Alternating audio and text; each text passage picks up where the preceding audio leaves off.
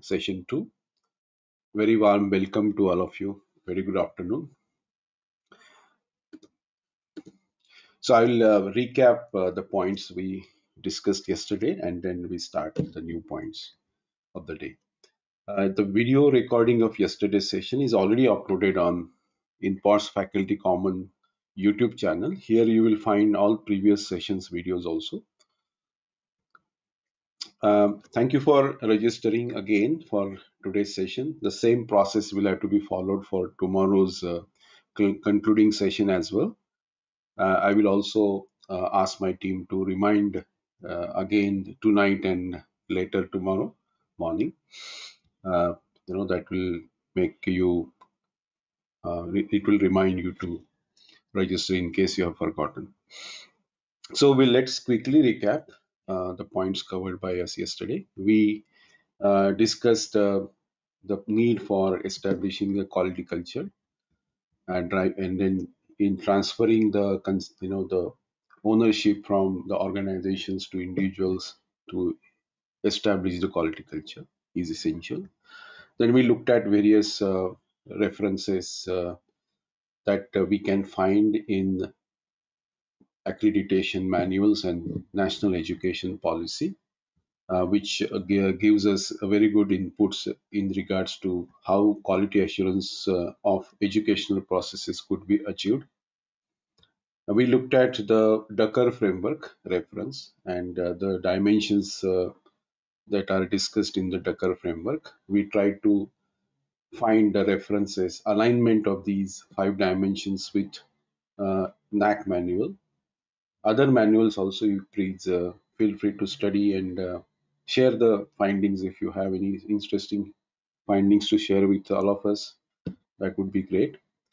And then, since the focus of the modern education is learner, outcomes of learning outcomes of the students' learning outcomes are considered to be the center of whole process of education, teaching and learning. And that is why the first criteria of NAC accreditation, which is curricular aspects, focuses on how to develop and why to develop the curriculum by borrowing the concepts of outcomes based education. That is clearly mentioned here. And it suggests that the universities and autonomous colleges must have a robust process in place to continuously evolve the design of the program. Uh, the references that we find in NAP 2020 are also very important inputs for us when we start thinking about the program designing.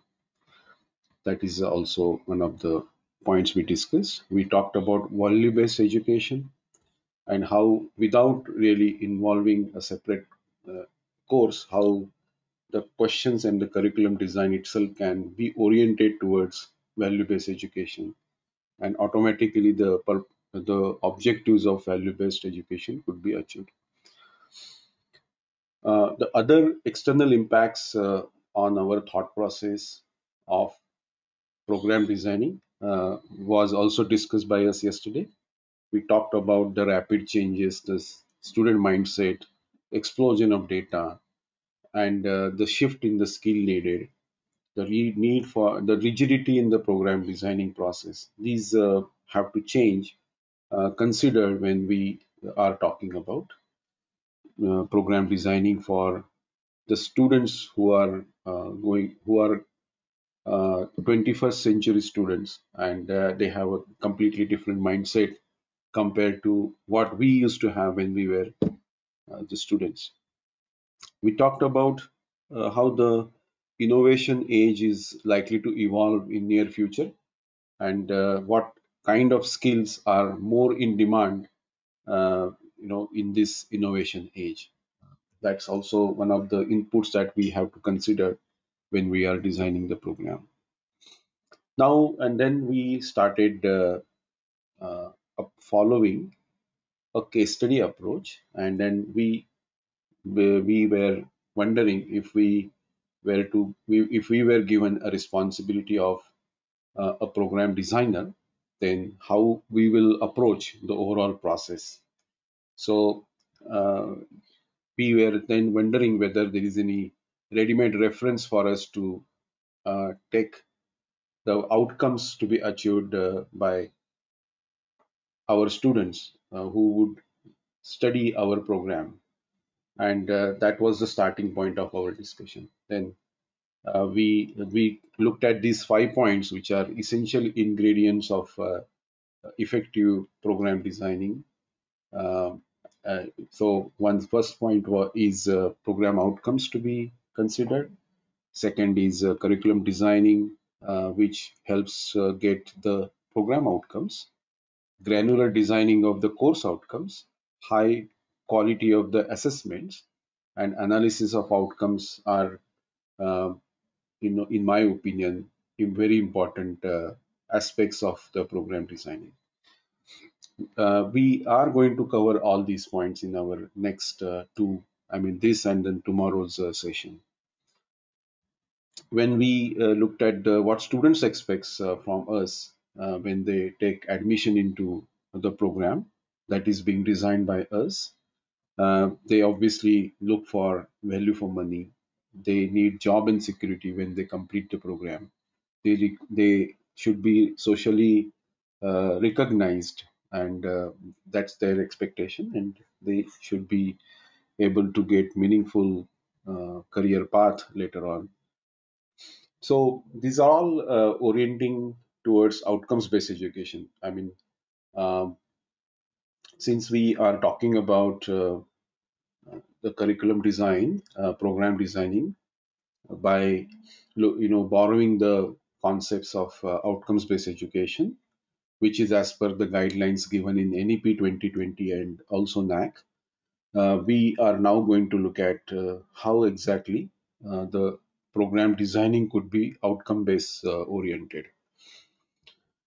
So here the terminology was discussed by us: program, the difference between the program and the course, and how the outcomes at the course level are different than the program level outcomes.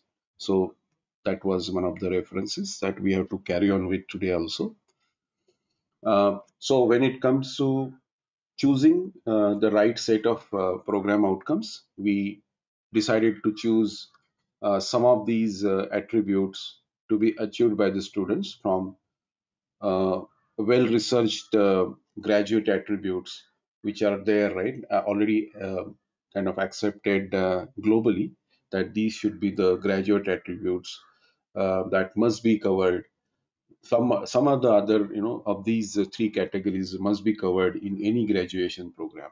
So it's a well defined, well researched, and globally accepted list of attributes that could be a starting point for us.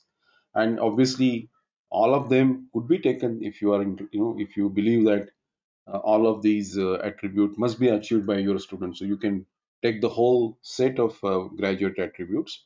But if you don't want to, I mean, if you don't believe that all of these attributes are applicable to your program, then you are free to pick and choose the right ones here. So we had then a discussion about knowledge dimensions and its relevance in the process of program designing.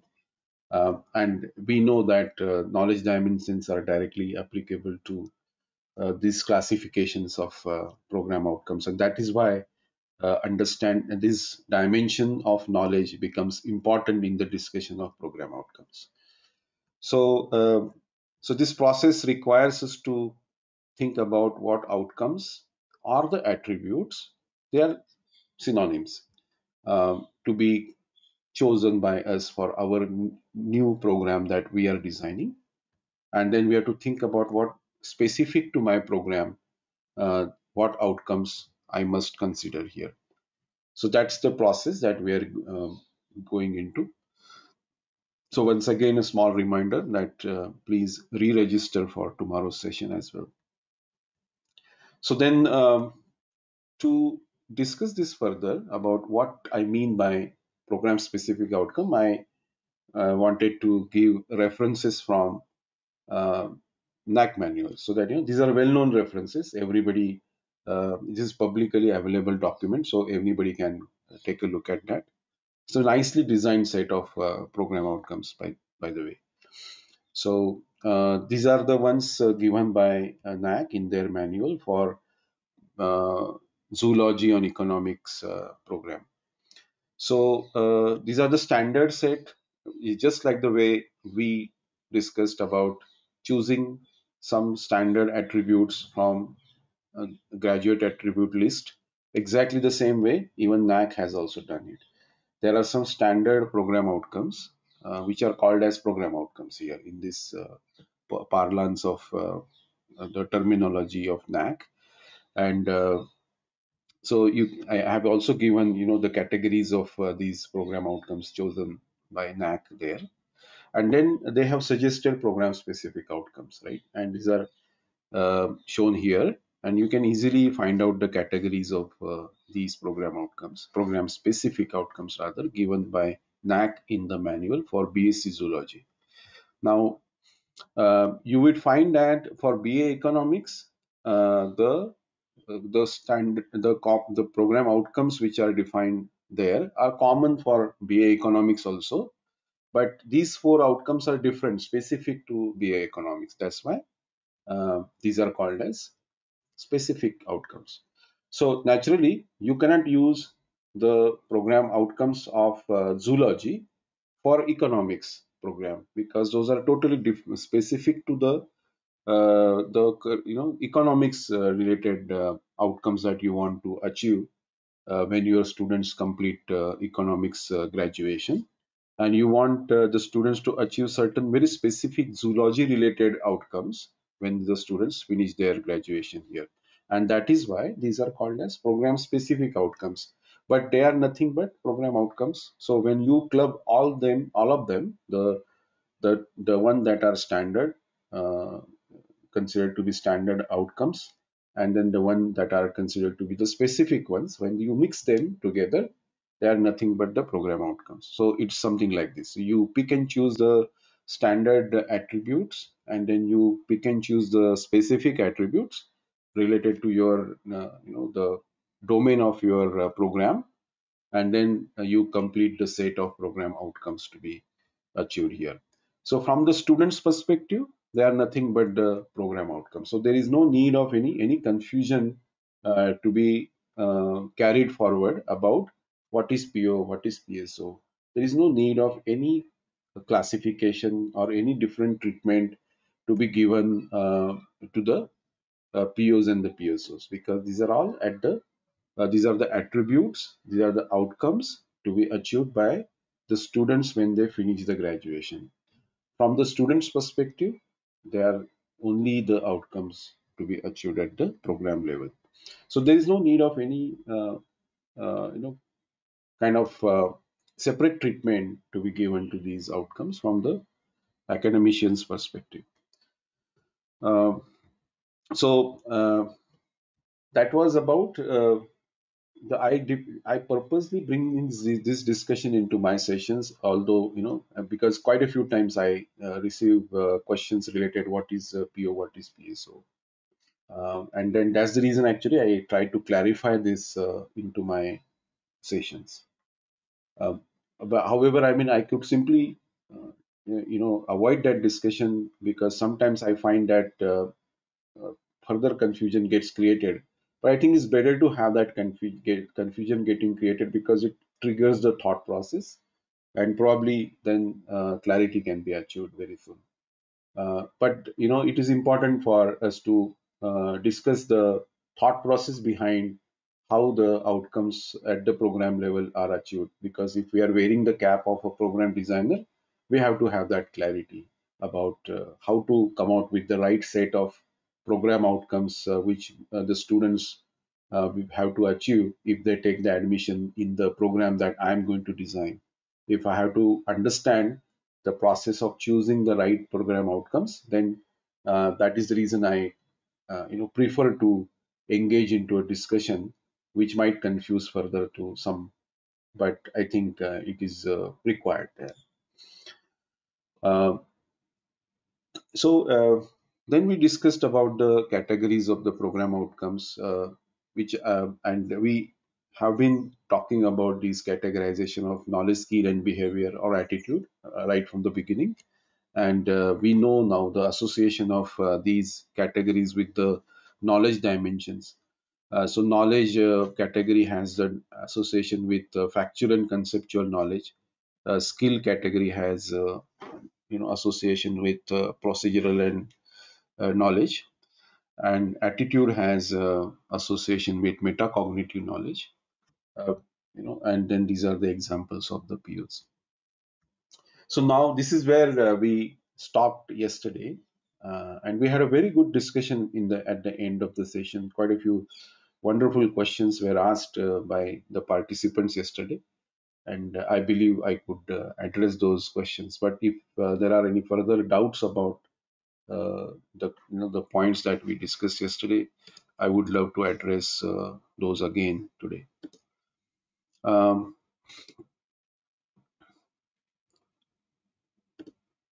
so I think so far there are no questions. Yeah, there are certain questions related to certificates. I will let me tell you that automatically the certificate gets generated and it is emailed, after immediately after the session is ended. I mean, it takes 1 hour. So if the session ends at 4:30, you must receive an email within 1 hour, within 60 minutes after that. So 5:30, and there will be a link in that email which will download the certificate for you. If you, let's say, if you have some problem of any internet bandwidth at your end, it will throw some error, but you can try it later. There is no, 99.99% of the times the certificate will get generated automatically. I've seen also another problem yesterday. If these links that are sent to you when you register, let's say abc at gmail.com is the email ID you registered with, and you will receive email to abc at gmail.com. So every registrant's login session is associated with this the ID that you have registered. So if you happen to log in to webinar with another email ID, and you'll be able to enter the session because you have that valid string generated for abc at gmail.com. But at that time your session at the time of logging was a different session. In that case your certification will not get generated because system will treat you as absent, because originally the email ID which was expected to be there in the session, it doesn't seem to be there, right? So that's the kind of problem, as I understand. I may be wrong, but that is the reason for the problems related to someone receiving an email from the system that the participant was absent, but the participant believes that he or she was present there. But that is typically the problem of using somebody else's link, or having a different email ID at the time of registration and using a different link to register, I mean join the session. That's typically the problem, in my opinion. um, let's go ahead. So we are going to cover now top down approach of program designing. This is one of the most interesting discussions of this 3-day 3-session webinar. This clarifies entire doubt about uh, any doubts about the process of course outcome designing also.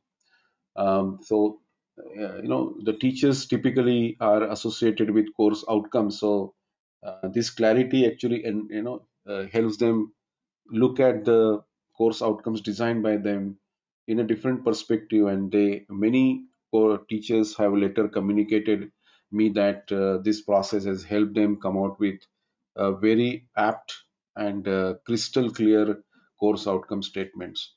I'm pretty sure that you will also be able to use this technique and come out with well designed course outcome statements for your courses. However, this journey begins at the program outcome level, which we have already finished this particular discussion. And then once the program outcomes are designed, the next step is curriculum design. Right? Remember the five steps process, or five important points which we discussed earlier. The second point is curriculum design. So once we come up with our comprehensive set of program outcomes, the next step is curriculum designing. And once we identify the courses, which are the logical groupings of the topics in these boxes, and then we have to design the course outcome statements. Once we are done with identifying the courses, course outcome statements have to be designed, and then we have to think about the assessment tools, whether formative or summative, which will help us measure the outcomes. And then we have to think about what questions we will ask. The moment we start talking about the questions, then we have to think about cognitive process.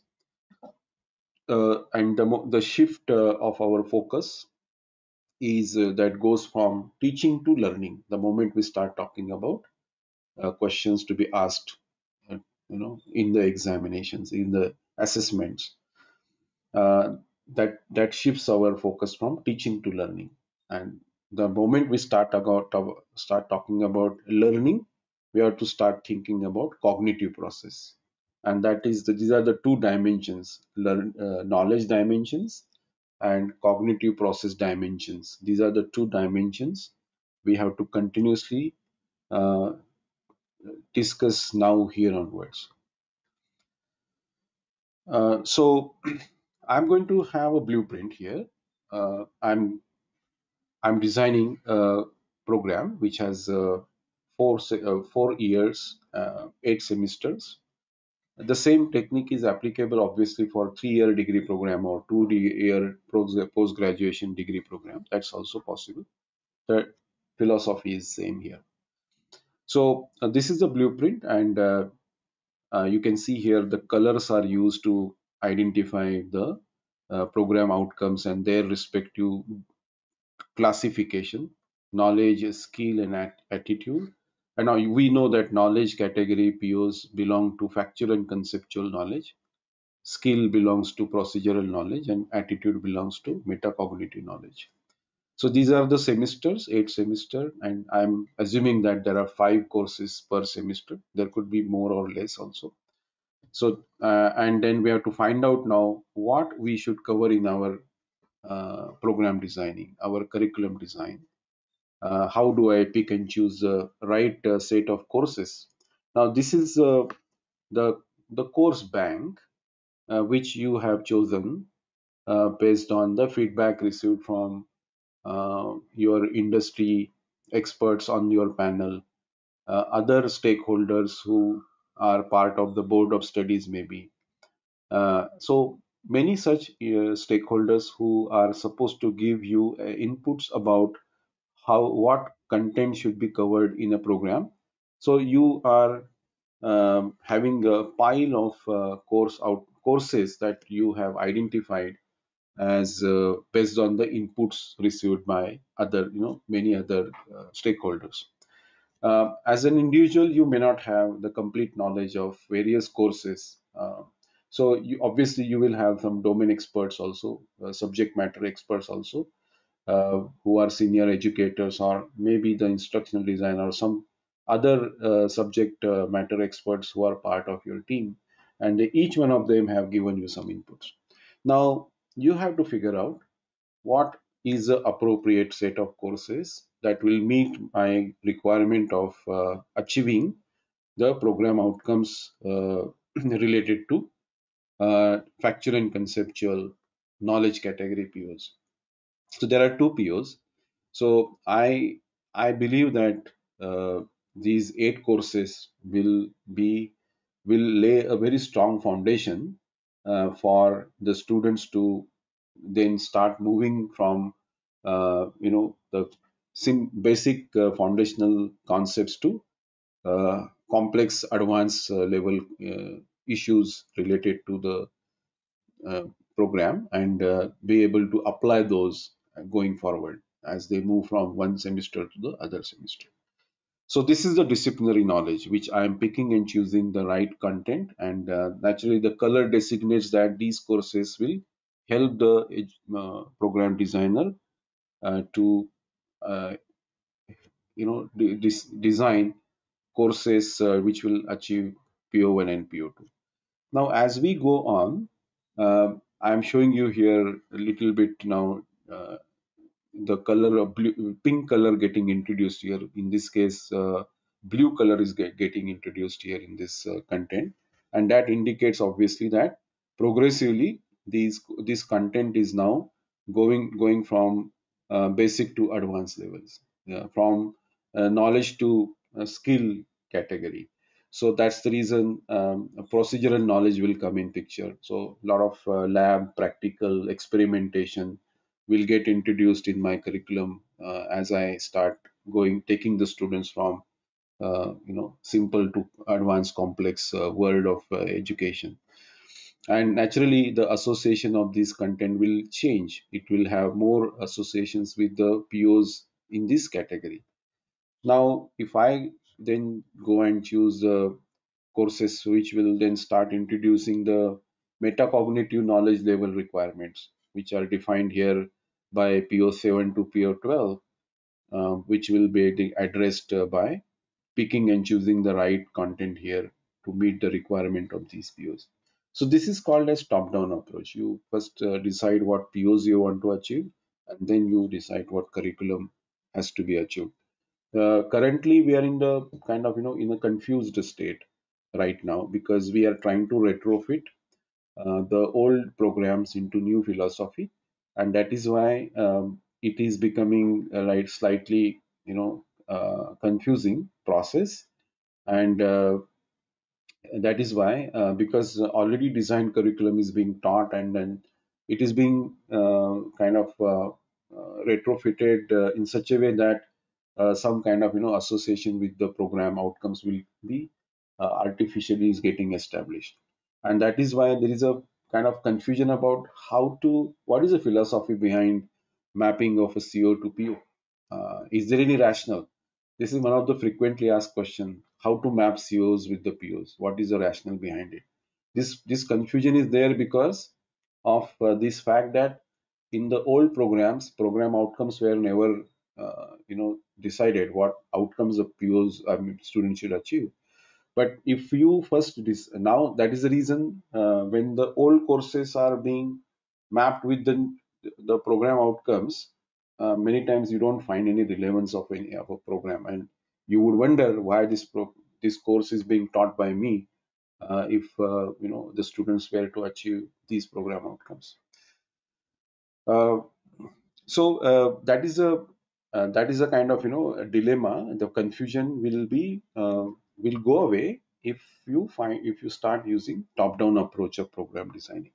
The gaps which I have shown here are shown to emphasize on the fact that we have to also start considering sufficient time given to the activities which are oriented to develop the attitude in the students. If we are thinking about the 21st century students, and especially the students who are right now in the secondary education, are likely to enter into higher education in 5 to 10 years from now, are likely to have totally different mindset. And at the same time, the innovation age is kind of assumed to be there, and which will require skills such as critical thinking, communication, collaboration, innovation. And for that, if we are preparing the student to face those challenges, naturally we have to focus more on developing their attitude, which will help them be able to face those challenges successfully. And that is why today such opportunities are there in our curriculum. However, not all students are able to participate in those activities, such as some technical fests are being organized by a team of students, and that builds their leadership skills, organizational activities, teach them how to organize events like this, how to manage, how to work in the teams, how to connect with the external world, and so that is those kind of skills get um, uh, will be achieved by the students who participate in those events. But what about the other students who do not get that chance, or they don't have inclination, but we have to build that inclination to, as a compulsory part of our curriculum design. And that is why probably when the students who are given exemption to participate in such activities, other students are in the classroom and their teaching learning is going on. That should not.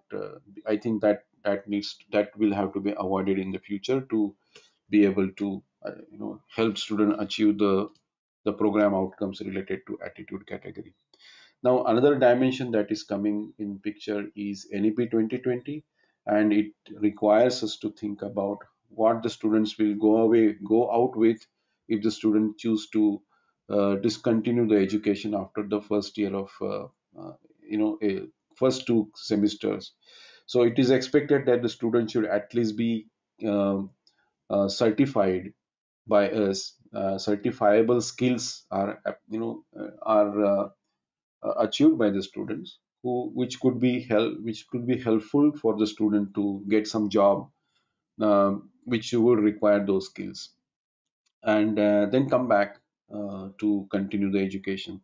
If a student completes, let's say, some more another year, we are talking about giving some kind of degree program, and those who complete 4 years, then they will get the graduation uh, of from the institute. That is expected here. So a certificate, diploma, graduation of after 3 years and graduation after 4 years is what is something planned. And recently, what I've observed that many institutions are now converting their 3-year degree programs to 4-year degree programs. Even the academic programs are undergoing such a change, as an observed recently, and that obviously then that will allow them to give add more uh, useful curriculum, and be able to then achieve this kind of expectation from uh, the students to that they go away with some kind of meaningful and useful credentials, and get some job, earn some money, come back and continue the education. Not on They may not come back to the same institute, they and that's also allowable. So that's why the credit bank concept is also is there in place now. So that's the way the curriculum design, top down approach, needs to be in place to design the curriculum.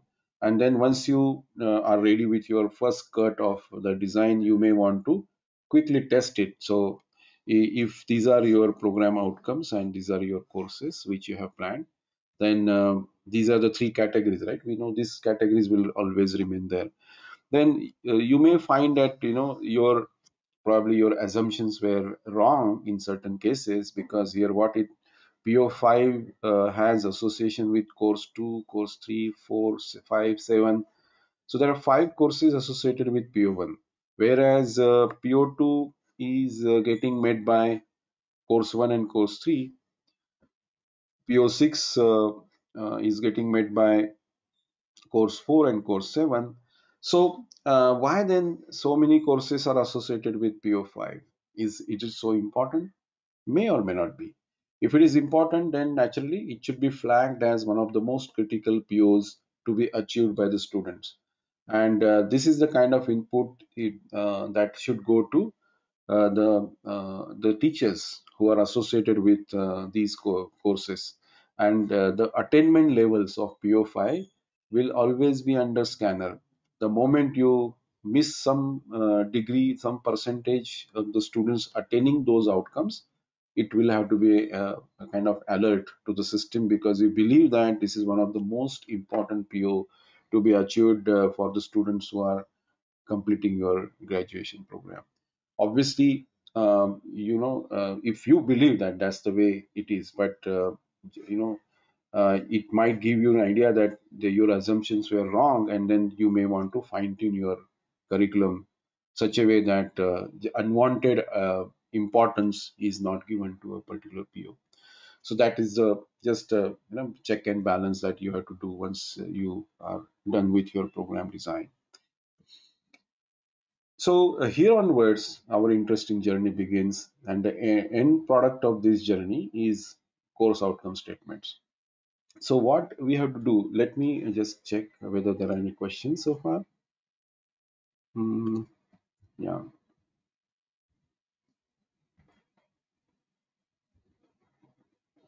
yeah. So Professor Narendra has asked, how many COs should be set for a subject? This is the you will get this answer in next 15 minutes now. Okay, so knowledge dimensions of subtopics of a course. So, what is the need of thinking about the knowledge dimensions of subtopics of a course? So now, since now if you recall our blueprint that we designed, uh, we wanted to first of all think about the POs, decide what curriculum should help my students to achieve those program outcomes. And then once I decide the program outcomes and the curriculum, I must now think about course outcomes. So this is the journey towards deciding how to come out with the course outcomes. For that, we have to think about what knowledge dimensions this course is covering. Once again, just to recall the discussion about what knowledge dimensions are, there are four knowledge dimensions, right? Factual, conceptual, procedural, and metacognitive. So these are the knowledge dimensions associated with our curriculum. Um, and why curriculum has been associated with it? Because program outcomes are associated with this four knowledge dimensions. And program dimensions inherit the properties of the knowledge dimensions, and the curriculum inherit the properties of program outcomes. So naturally, the courses also will inherit the properties of these four knowledge dimensions. The content of a course is possesses these characteristics. So if you pick any course of your program, you will find that there are some kind units there. Um, there are these units are groupings of some concepts, and each this is a mix of the concepts that you would find in a box of a unit. So if you try to map knowledge dimensions to these topics and the subtopics in every unit, you may come out with 100 different subtopics in the whole course, and each topic may be associated with either factual or conceptual or procedural or metacognitive knowledge dimension. So that is the first step that you will have to do to that is about identifying the finer uh, sections of your units, which are topics maybe, and or subtopics, if you believe that that is the granular way of identifying the the subtopics of your course. And then you start identifying what exactly this subtopic is doing. Is it a factual knowledge or conceptual knowledge or procedural knowledge? Accordingly, you identify that particular subtopic. So this is an example of how to do it. This is done by one of the attendees, Dr. Shikha, in the past, and she tried it actually, whether these concepts are really applicable, and she could find that these are all applicable concepts, and she came out with these. This I think these are the five units, right, which has got various subtopics here, and then their respective association with factual, conceptual, and procedural is identified here. You will find this video again in the Faculty Common YouTube channel. This is one of the videos there. You can take a look at it later on. And by the way, yeah, you can also, if you want to contribute to the Faculty Commons YouTube channel, please feel free to share with me the videos of your case studies related to outcomes based education implementation. And if we find it relevant, we will obviously post it on our channel there. So next step here is that we must start thinking about grouping of these knowledge dimensions. So here, the why this grouping is required, because here in the subtopics they are mixed with these are mixed uh, group of various knowledge dimensions. So we are trying to find out whether there is any logical boundary that we can establish and try to club these this factual and this factual, or this conceptual and this conceptual. Can we club that together? Will it be meaningful grouping of these knowledge dimensions related topics?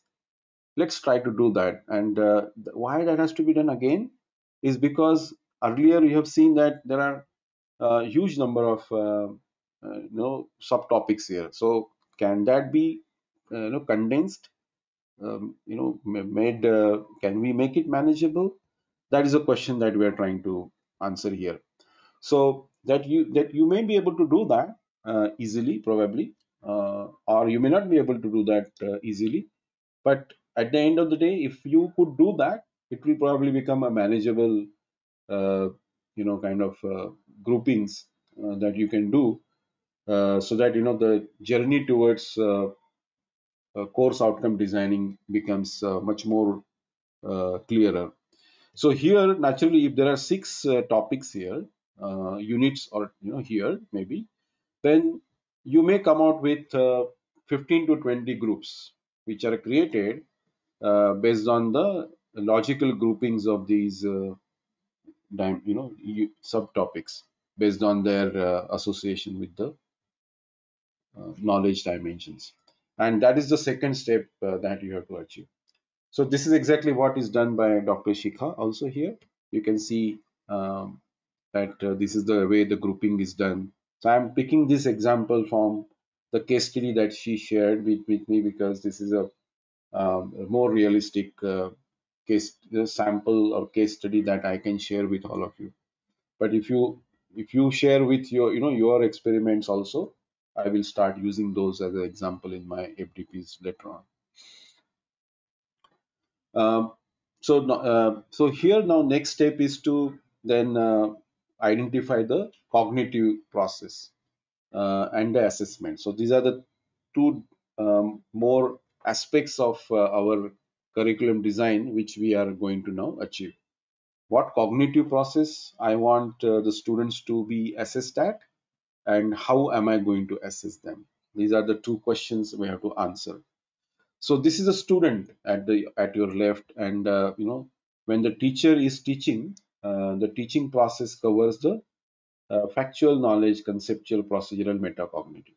Whereas when the student learns, student is going to learn through these defined steps: remembering, understand, applying, analyzing, evaluating, and creating. There is absolutely no possibility of any student directly reaching evaluating and creating. It's impossible. It's not the way the human beings learn, and naturally it is applicable to us as well as to just any other human beings. So this is the way the human beings absorb the knowledge, that is called as cognitive process. And this is also famously known as Bloom's taxonomy, or revised Bloom's taxonomy, but actually it is a cognitive process. So I tend to call it as cognitive process for some one more reason, which I'm going to tell you in a short while from now. So this is teaching process. Teacher teaches knowledge. Teachers delivers the knowledge. Student learns the knowledge, but the student goes through these steps. So when it comes to uh, assessing the students, we have to find out at what level of this cognitive process we have to assess them. So that is the most important decision the curriculum designer has to take. Let's quickly look at what it means, what the cognitive process steps mean. Remember means exhibiting memory of previously learned material by recalling the facts terms, basic concepts, and answers. The understanding means demonstrating the understanding of the facts and ideas by organizing and comparing. Applying is solving the problems to new situations by applying acquired knowledge, facts, and techniques. Analyzing is examining and breaking information into parts by identifying motives or causes. Evaluating means presenting and defending opinions by making judgments about information, validity of ideas. And creating means compiling information together in a different way by combining elements to a new pattern or proposing alternative solutions. And those who can provide alternative solutions, obviously, they are at the create level, the topmost level of the cognitive process. Uh, in when in this particular FDP, we are most likely to be at remember and understand level, because there is no uh, application that is being planned here. There is no workshop being planned by me. So most of our right now the interaction that is happening is likely to be only at remember understand level, unlikely to go to apply and analyze unless you go to back and then apply these concepts to your course. The applying is unlikely to happen. Then if you, let's say, you and your colleague use these concepts, and if you are able to review your colleague's application of this concept, and then if you are able to give the suggestion and feedback, then you are not only are able to analyze something, but you are also able to evaluate something. And then if you come out with this something, a new model like this, which I have come up with, right, is it is basically considered to be at create level. I have created this whole FDP curriculum um, through my experiences over a period of last 10 years while working with various educators in India and private universities, while implementing outcomes based education technology. That made me go through several research documents or manuals of accreditation processes, and think during the discussions with the stakeholders in these private universities, I understood many other things, different perspective, the actual practical views, not just theoretical views, and that went into our technology designing, and that helped us understand more about it, and I could come out with some models like this. So that is at the create level. So that is a progression that happens over a period of time, and that is why this is considered to be, this is called as cognitive process of human beings. Interestingly, our ancient Indian scholars uh, actually also had talked about cognitive process. You can read this here. I will read the one that is in English. Uh, Willing to listen, to actually listen, to understand what is listened, uh, what to understand what we listen, to be able to remember what we have listened, to be able to deduce some conclusions and put forth arguments, to be able to formalize and conclusively put forth the thought, knowledge of the around, and philosophy. These are the 8 facets of buddhi. So our ancient Indian philosophers say that there are 8 facets of buddhi. The modern psychologists believe that there are 6 steps of cognitive process. Since that is what is now accepted reality in education domain, I'm going to stick to that. However, there are different, there are other such dimensions also which are being considered. And if you believe that 8 dimensions are useful for your curriculum design, the curriculum design could be done based on that. And then based on that, the assessment of the students also can be done. In the field of medical education, MBBS program, they use something called as Miller's scale. Miller's scale is of 4 steps. It begins with knows how, shows how, and does. Does is surgery, surgical procedure. This may be on mannequins, so dummy some kind of equipment resembling the organs of the human body, and then the student is showing that how to do it. But does means like maybe actually the student is able to perform some kind of surgery. That is the highest level. And obviously knowing how is a theoretical aspect, but showing and doing is obviously actually the practical implementation of it. So that is the scale used in medical education. It's a four-dimension scale.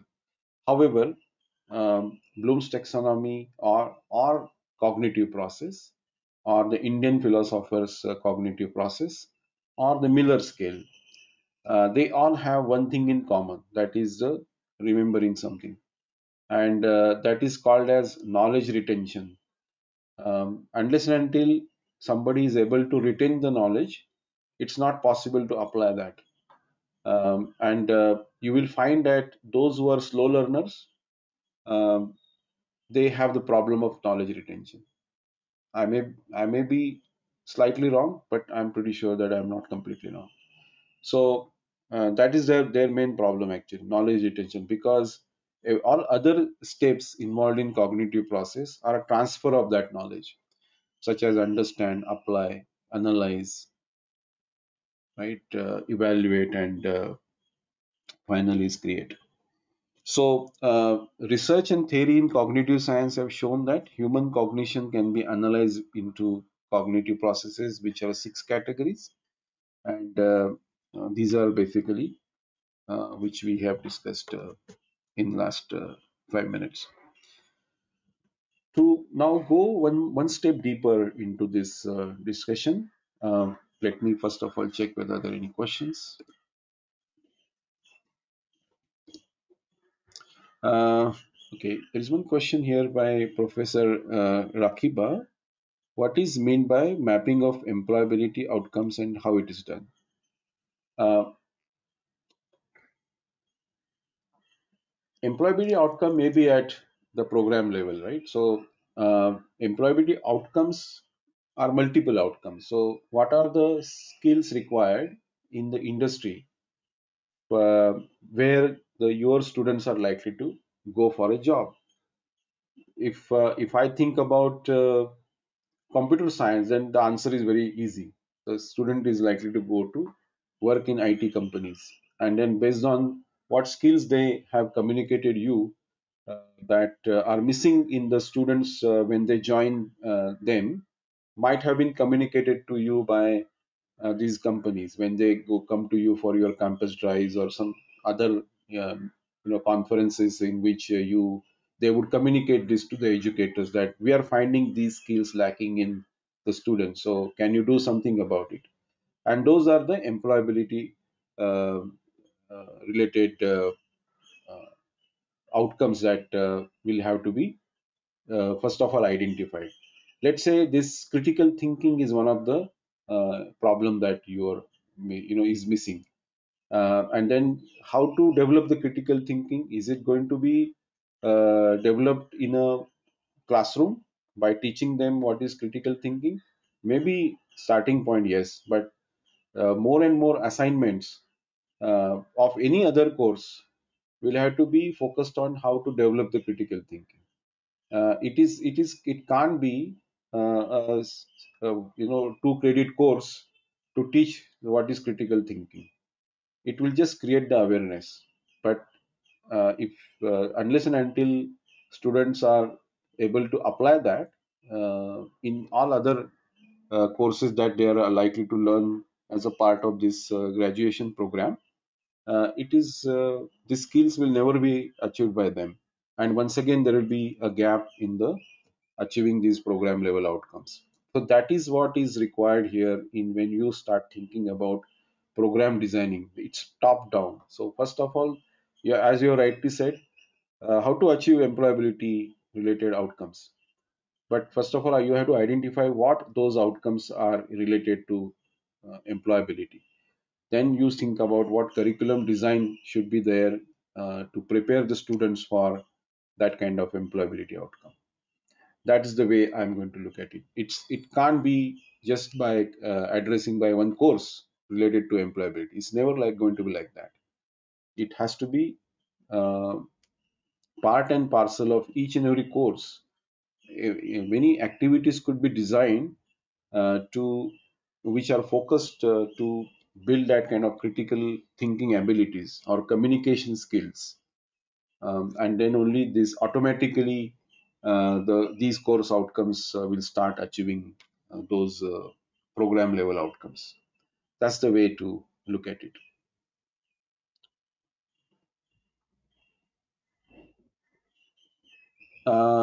Okay.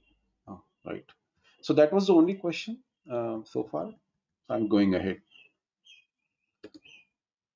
So here, as far as the time is concerned, it has been 55 minutes now into our session. Another 30 minutes are remaining. So logically, I will obviously cover uh, the part of this session such a way that we conclude this session with some complete information about one particular major topic of the day, and then we obviously will cover the remaining ones in tomorrow's session. Um, so coming back to the cognitive process begins with remembering something, that is retention of the knowledge, and then rest of those dimensions are about transfer. So this is very nicely created table here, not by me. I have taken a reference from some research paper. This is the category of the cognitive process. Remember, there are these are the processes within that category, and they are uh, and these bold letters words are called as action words, and that it describes what is recognizing. It is comparing the knowledge from long-term memory with presented information. Uh, and recalling is retrieving the knowledge from long-term memory when presented with a question.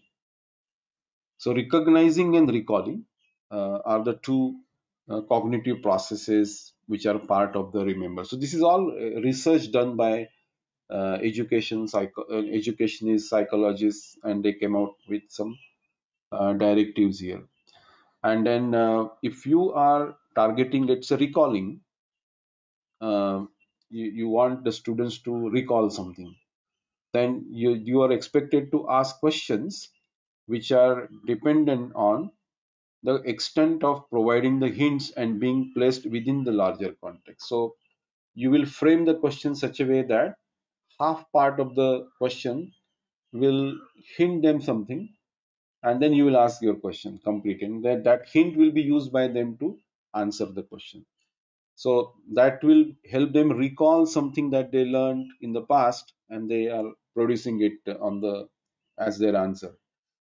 So that is the way the questions have to be designed. In this case, true or false or multiple choice questions matching the items from two sets are good enough to be able to recognize that, okay, this is so remembering is the category, recognizing is the process, and you would try when you ask the question such as true false, what you are doing is you are just checking, is evaluating whether the students are able to recognize something.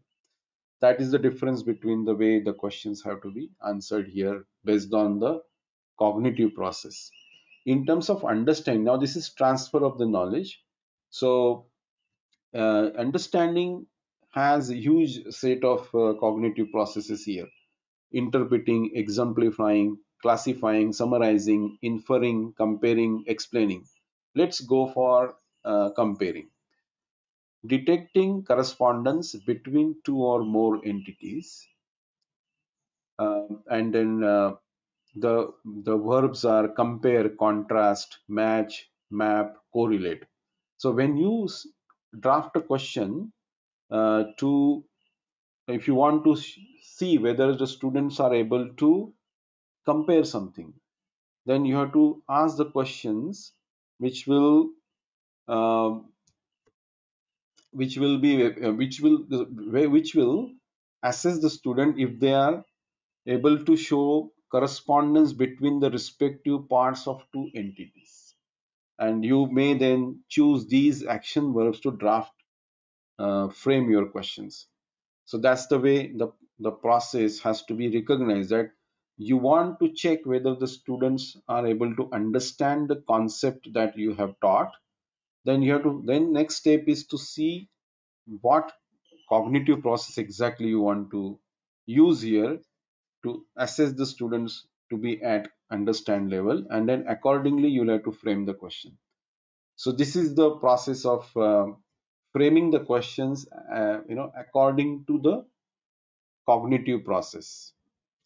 So likewise, there are examples of apply, analyze, evaluate, and create here, right? So the main idea here is that when the teacher is teaching the knowledge, uh, the, we as a program designer have to ensure that the questions which are being asked by the teacher are being asked to make sure that the certain level of cognitive process is assessed by the teacher.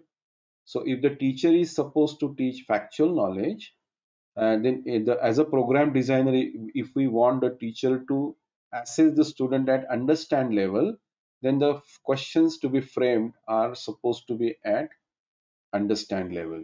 And that is the idea here.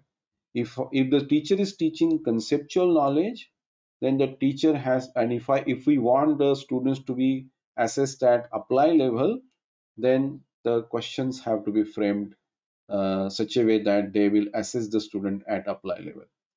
Now, I'll tell you what exactly happens when mismatching of these two dimensions happen. So, if you wanted, as a program designer, wanted the teachers to ask the questions related to assess the students at apply level, but in reality, if they are only being assessed at understand level, then obviously the purpose of outcomes based education is completely lost here. So because there is a mismatch here, and that's one of the important problems that the program designers have to fix when they come out with the new curriculum here onwards.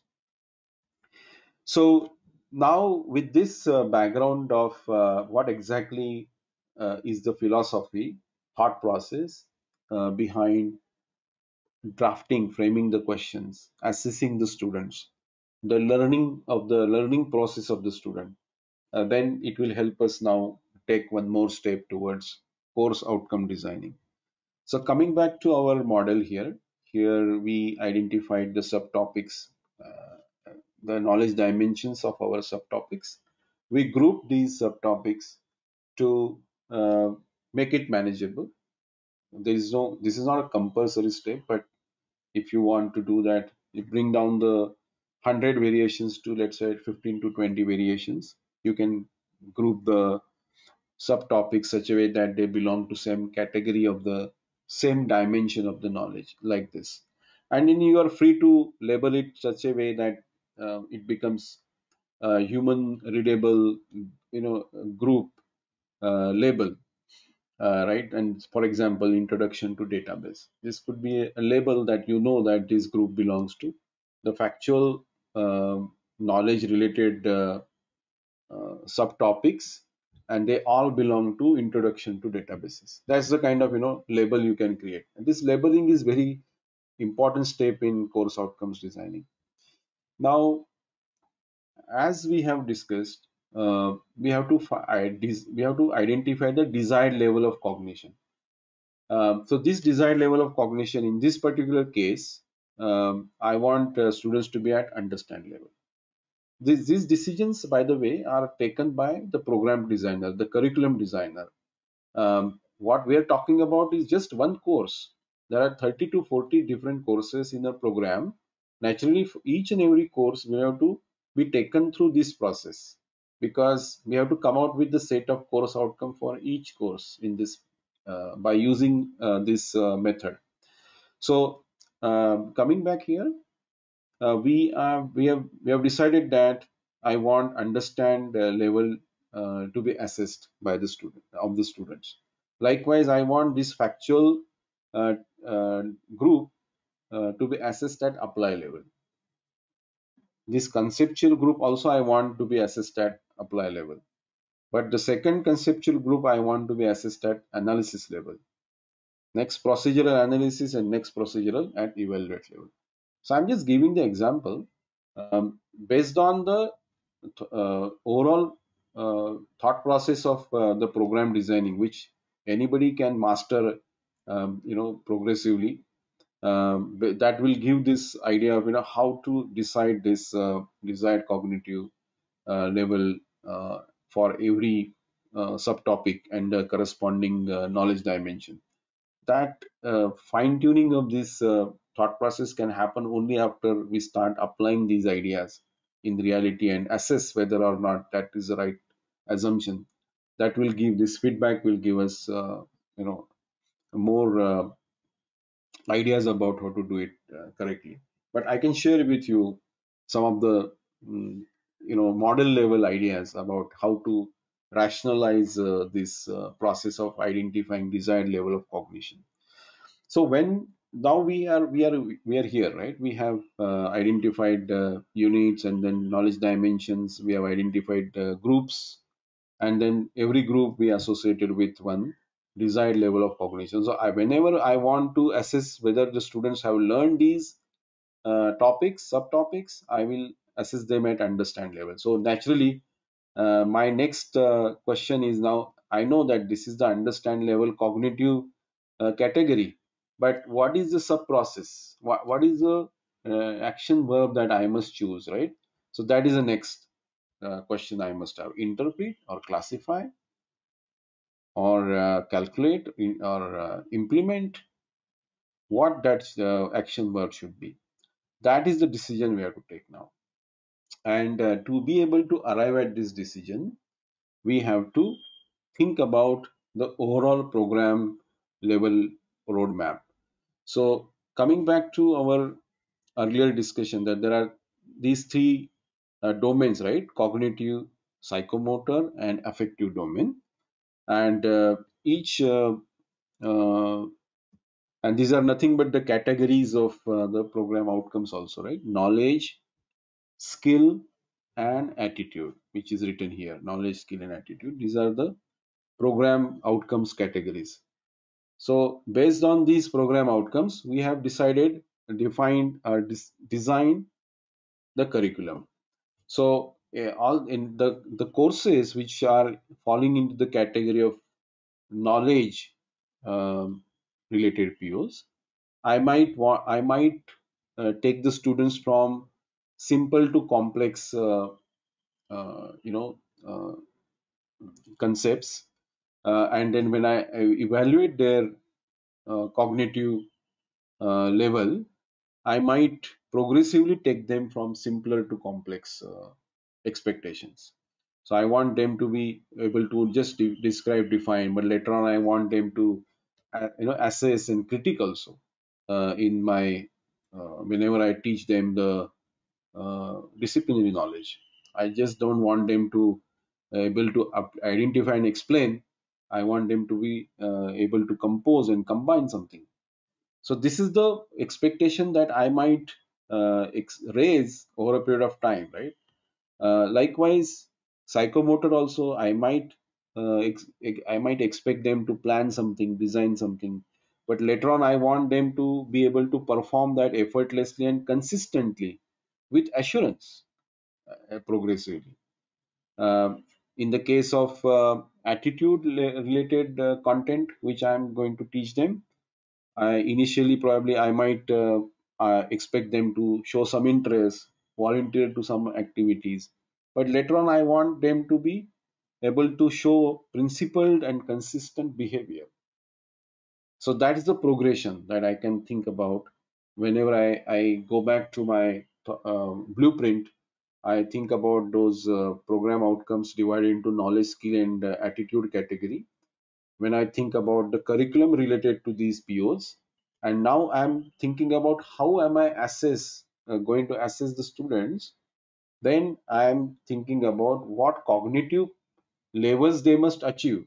And only then based on that, I'm going to think about how am I going to assess them? The first step is identifying the cognitive process at which the student should be expected to be at, and then you ask the questions based to see whether they are there or not. If there is a mismatch between these, obviously the assessments are not effective. Obviously, the outcomes based education is not implemented correctly. And that is why what happens is that it is nobody understands why exactly these things are happening, and people lose the interest because there is no logic behind anything, because you are unable to find any logic behind anything. And that is why, although outcomes based education is a very powerful uh, technique of improving the students' learning outcomes, it loses its base just because there are incorrectly designed outcomes there, and there is no thought process behind how to measure these course level outcomes. What should be expected from the students? What cognitive process we want them to be at? If there is no alignment of the program and the curriculum design to the cognitive process, the knowledge dimension, cognitive process, and the assessments, then naturally uh, you will not be able to achieve the outcomes based education implementation successfully, and people will lose interest because they don't find any meaning. It's just a tick mark based on some compliance and based for some accreditation process. Yeah, these are the things there. This is a basically item to show and comply and tick mark.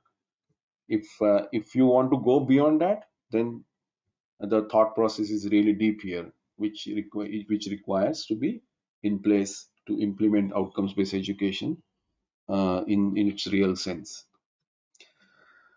So what coming back to this, what we wanted to do was rationally we want to decide what should be the action verb we must choose. So one of the ideas that I shared with you, that you think about simple to more complex word and take them through, raise your expectations according to the roadmap decide by it, because you don't want to penalize the student unnecessarily.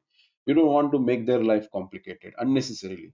What your goal is basically to see whether the outcomes are being achieved consistently at the course level, and then automatically then the program level outcomes will be achieved if you are able to achieve the course level outcomes.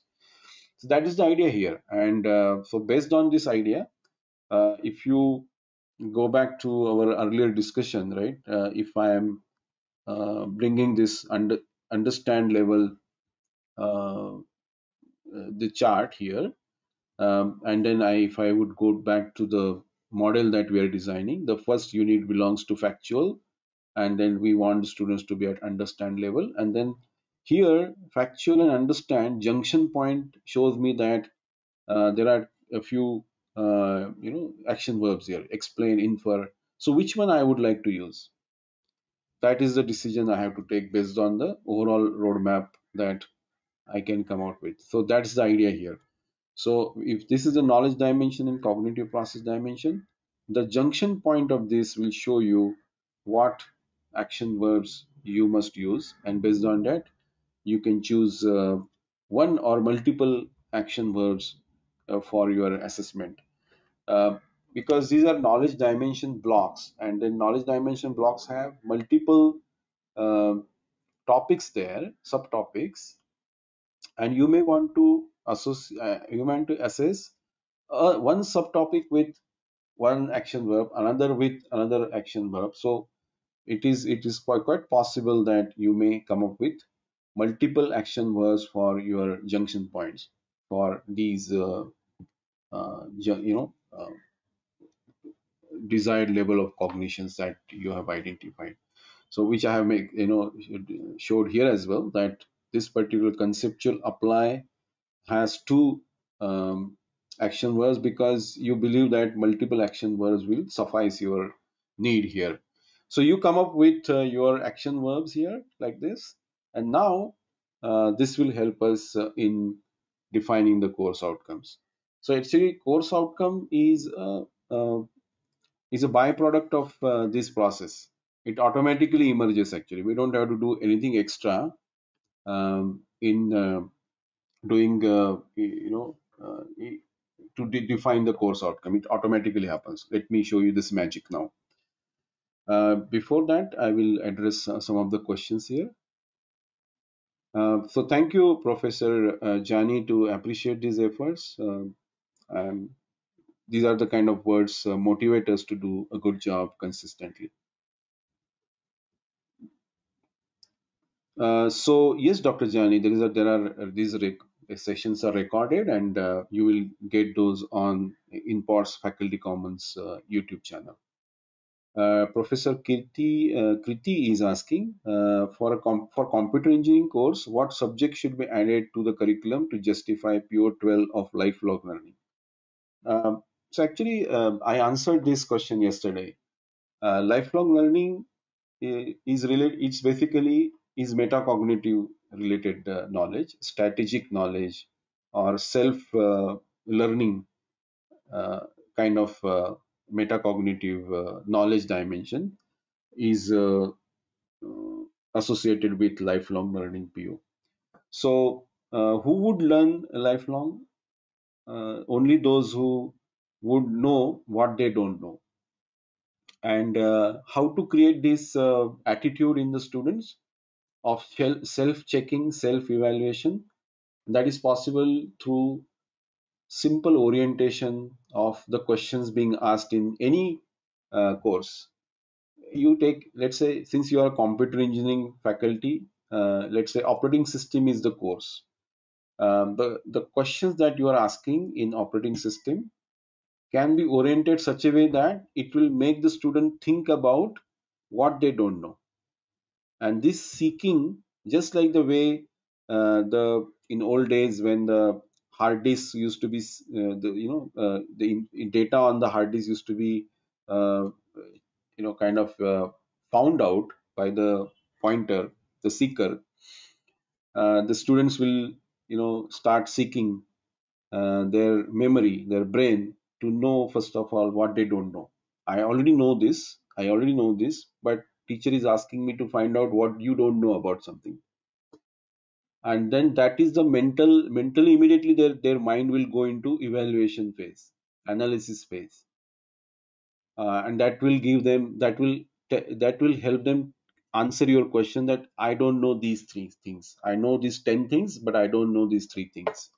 And it is about creating this attitude of self assessment, and that this is a attitude that is going to make them lifelong learner. So you don't need any course for that. Simple orientation of the questions is going to make them lifelong learners. That's the contention I have. So how to assess the social skills? Another question here. Uh, so it's a good question. I must address this more elaborately in my FDP programs later on. Um, so here, social skills are essentially, you are probably referring to how how a student interacts with somebody outside of your educational organization, maybe, right?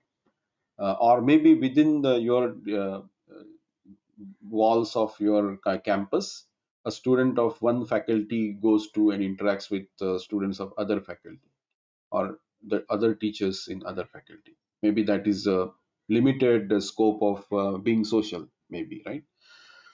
So how would you develop these skills? You will have to design assessment such a way that these assessments will create the opportunities for your students to go and interact with those other people, which you believe um, uh, you know will have to be interacted with by your students, and you have this plan of building some social skills in them. So this is all activity driven. Many such skills cannot be just developed by delivering the discipline knowledge. You know that, right? So that is the reason in my blueprint of the program designing, I showed purposely some gaps in the um, in the curriculum, and this is to free up the time for accommodating more and more such activities for so that all the students in your classroom are able to participate in those activities. So we probably are kind of stuffing the 4 year or 3 year or 2 year programs such a with too tightly, and that is not giving us enough time to accommodate activities which are related to developing social skills, and if which are related to some of the program outcomes such as communication skills or leadership skills. So these require definitely social skills. The emotional intelligence has to be better if you are developing students to be able to lead themselves or lead others. Leading themselves also one of the requirements many times. So thank you, Professor Raj, for that discussion question. Another question is by Dr. Hari. Can we consider elective subjects for calculation of PO/PSO attainment? The answer is uh, can be given by yourself. As a program designer, if you believe that the elective is decided by you to be part of your curriculum uh, because you want to achieve certain program outcome. So if you believe that elective is not going to be able to um, the elective is not going to help the students to be able to achieve any program outcomes, then the simple answer is that that course should be discarded. There is no purpose of that course because it is not supposed to give any outcomes to the students which are at the program outcome level. It's a top down. Anything that is going to be covered in the boundaries of the curriculum design has to have relationship with program outcomes. Anything that is not having any association with the program outcomes should be removed from the program designing, curriculum design. So electives, why electives are being why electives come in picture? Because we believe that students should be able to pick and choose the courses, based on their choices. Uh, right now, we decide that okay, these are the elective courses from which they can pick and choose the right ones for them. Based on what the students are picking and choosing this? Is there any rationale given to them, or it is just their liking? Many times, actually, students get confused what electives they should choose because everything is good for them, and they have no inclination toward anything. So they will wonder which one is good for me. uh, and unless and until you show them the path, okay, if you choose this elective, this is the PO that it is going to help you meet. If this is the elective that you want to choose, then this is the PO which you will become better communicator. If you choose this elective, you will be able to be able to use some modern tools. So skill related PO is going to be achieved. So are you a student who is good at psychomotor skills, or are you a student who is good in emotional intelligence? So you always like to lead people, take the natural leadership of something. So you should better learn these courses. So that should be the input given to the students, and they will automatically choose the right electives. um, and naturally, if you are deciding as a program designer that these are the electives I want the students to choose, they have to be there unless and because they are going to meet some program outcomes. Otherwise, you just remove those.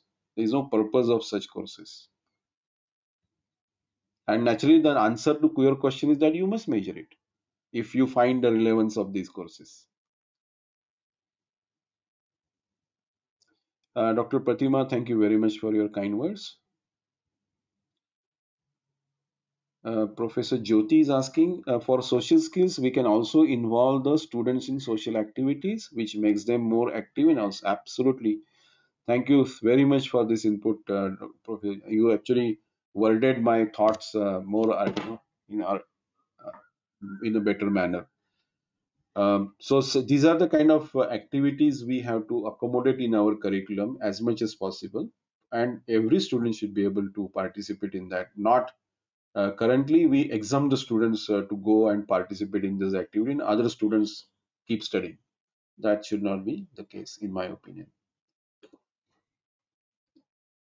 So now we are very close to the course outcome designing, and as I said, if you come out, if you design this model like this, course outcomes is just a byproduct.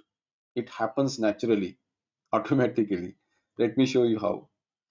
So course outcomes, as you know, are the what students should achieve at the end of every course. They inherit the properties of attitude, skill, and knowledge, because the course inherits the property of the uh, program outcomes. The program outcomes inherit the property of the classifications related to knowledge dimensions, and that is why course outcomes also have to inherit those properties. The most important aspect of the CO, that it should be measurable, because you measure the COs and that helps you see whether the POs are being attained. So what we have to do is, for the purpose of designing the COs, we have to remove this desired level of cognitions, because the purpose is over. What we require is action verb and this label here. Grouping of the uh, subtopics is done by us with respect to their knowledge dimensions, right? So we require this information here, and we require action verbs. We don't want this now. The purpose is over. So let's take it out, and then move the action verbs towards your left, and move the knowledge blocks towards your right. And this will give us the course outcome 1, 2, and likewise the other course outcomes. So somebody has asked how many course outcomes should be designed for a course. The answer is here. It all depends on how nicely you come out with your these knowledge dimensions identification. How do you group them together? If you come out with 15 groups, you will have minimum 15 course outcome statements. It is as simple as that. If you have, let's say, but um, to be precise, if a particular knowledge block has more action verb, we have seen examples like that earlier, right? So naturally, every action verb has to have one course outcome. So if your total action verbs that you have identified are 25, then there has to be 25 course outcome statements. And that is the kind of granularity will help you measure those outcomes very accurately. Today, I don't know how this misconception has occurred.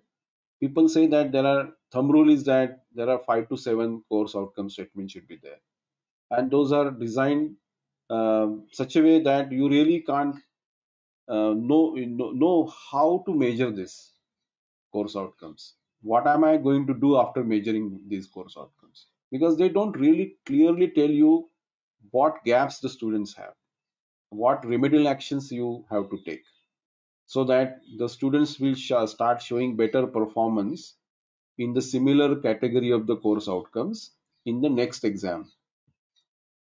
And that is why the granularity of the course outcome statement is extremely important here. And this is the rationale behind that. You have to identify the subtopics.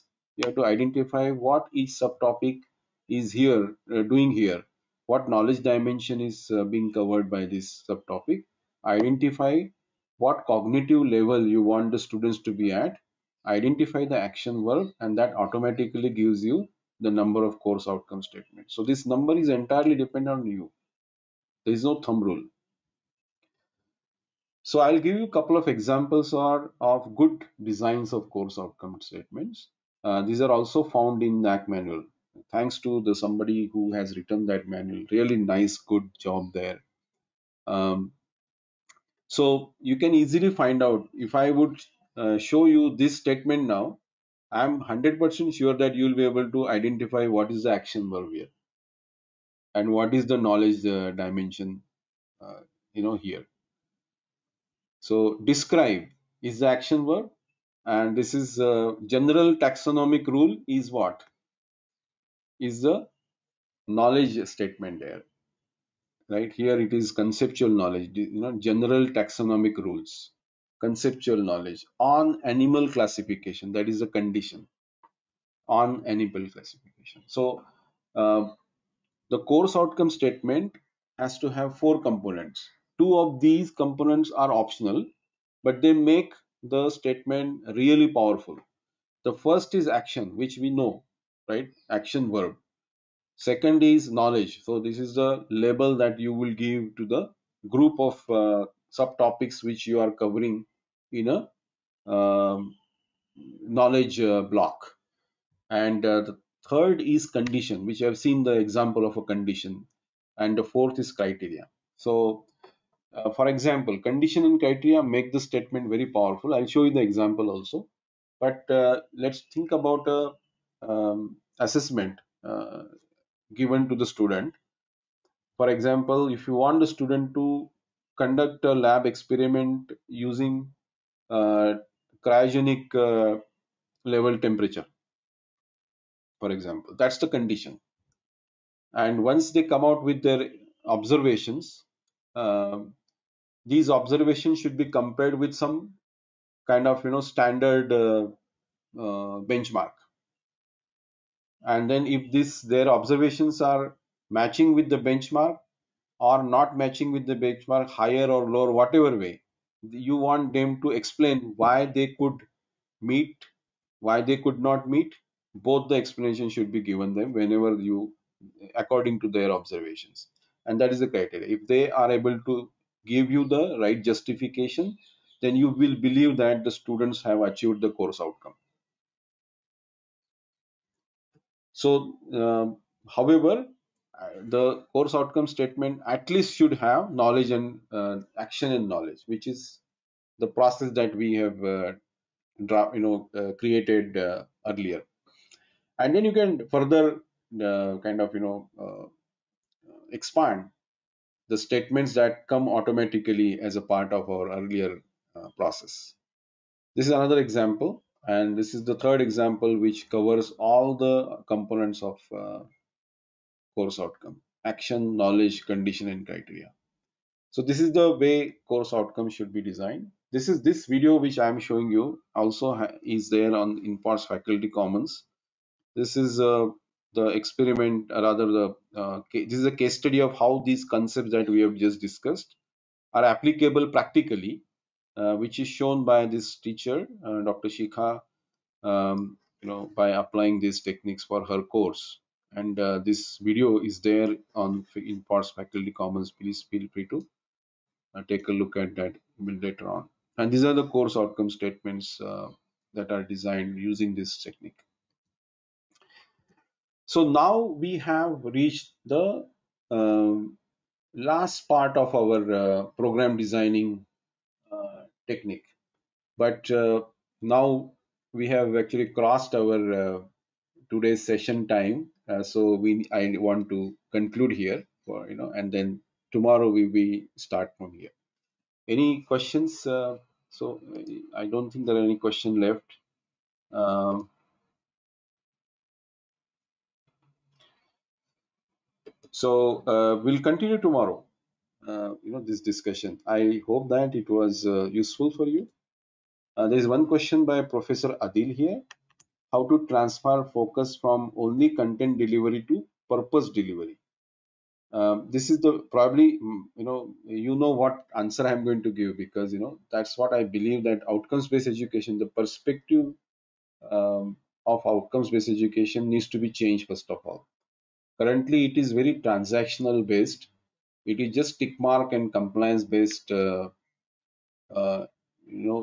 outlook, uh, and that needs to be changed actually. If program designing process is done by using the real outcomes based education techniques, then definitely the content delivery will change. It will have some purpose, and that purpose is helping the students achieve the outcomes. Why? Because students have dreams, and those dreams have to be, we have to very tread softly. We make sure that they don't fall, and that's the reason we have to help the students achieve their dreams, and that is our responsibility as educators. We know that. I don't have to basically bring that up.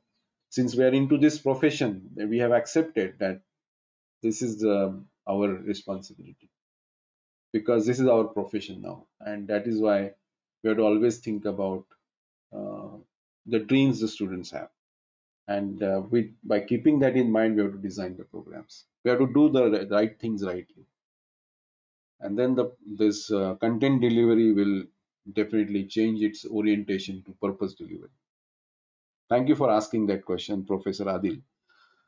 So with that, I will conclude this session. Thank you so much for all those appreciations, and that definitely motivates me to continue doing good work.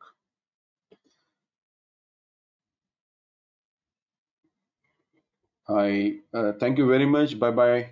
Take care. Again, this video will be available on the YouTube channel, and please register tomorrow once again for the third session.